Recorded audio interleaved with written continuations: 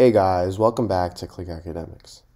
In today's video, I'm going to be proving that 0 divided by 0 is actually equal to 2. Now make sure to stick until the end of the problem where I have 3 bonus problems that are similar to this one, which you guys can try to solve. Alright, so we have 0 over 0 is equal to 2. So for my proof, I'm going to first start with 0 over 0. So 0 over 0, well, 0 is the same thing as 1 minus 1. So now I'm going to have 1 minus 1 over 1 minus 1.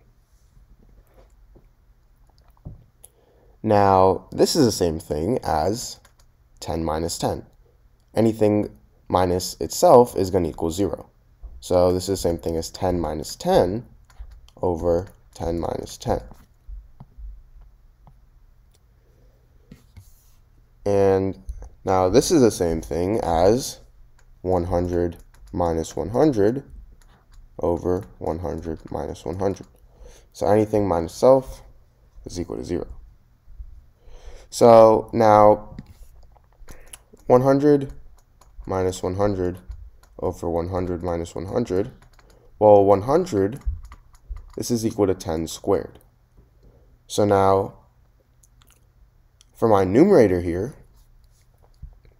I'm going to switch 100 as 10 squared. So now I have 10 squared minus 10 squared.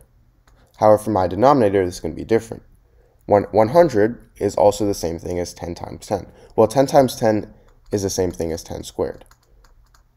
However, I'm not going to write 10 squared, I'm just going to write 10 times 10 for my denominator. So now I have 10 times 10 minus 10 times 10.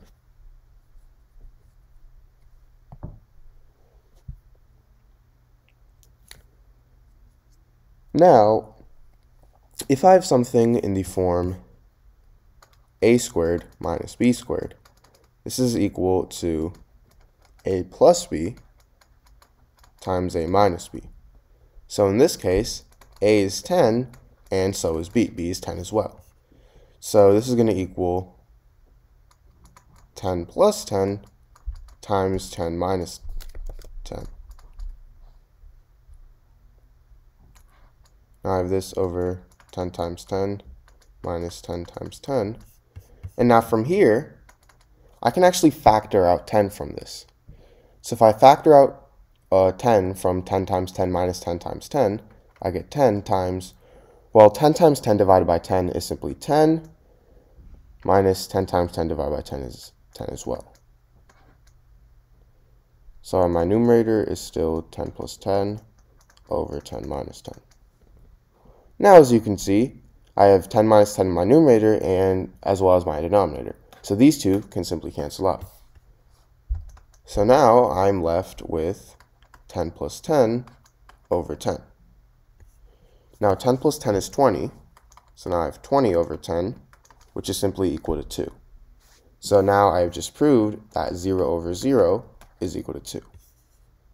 So now I'm going to give you guys 3 seconds to go ahead and go back to the video.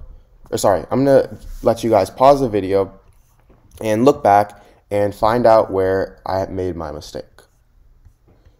Alright, so if you guys are wondering where the mistake was made, it was actually right here when I canceled out both 10 minus 10s. 10 minus 10 is actually equal to 0. So this means that I have 10 plus 10 times 0 over 10 times 0.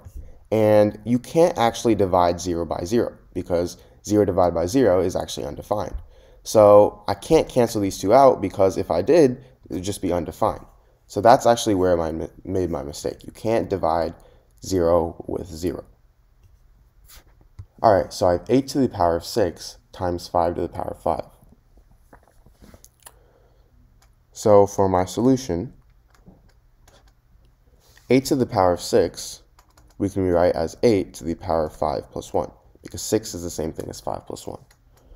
So now I have 8 to the power of 5 plus 1 times 5 to the power of 5.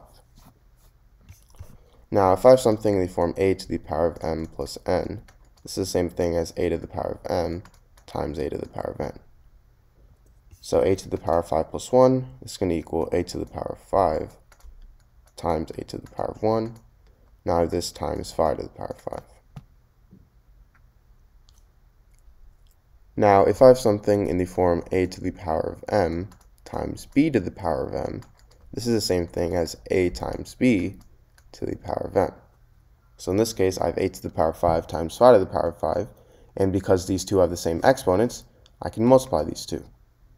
So this is going to equal 8 times 5 to the power of 5 times 8 to the power of 1. And now 8 times 5, this is 40. So now I have 40 to the power of 5 times 8 to the power of 1. And now 40 to the power of 5, well 40, this is the same thing as 4 times 10. So now I have 4 times 10 to the power of 5 times 8. And now if I have something in the form a times b to the power of m, it's the same thing as a to the power of m times b to the power of m. So in this case, 4 times 10 to the power of 5, this is going to equal 4 to the power of 5 times 10 to the power of 5. Now I have this times 8.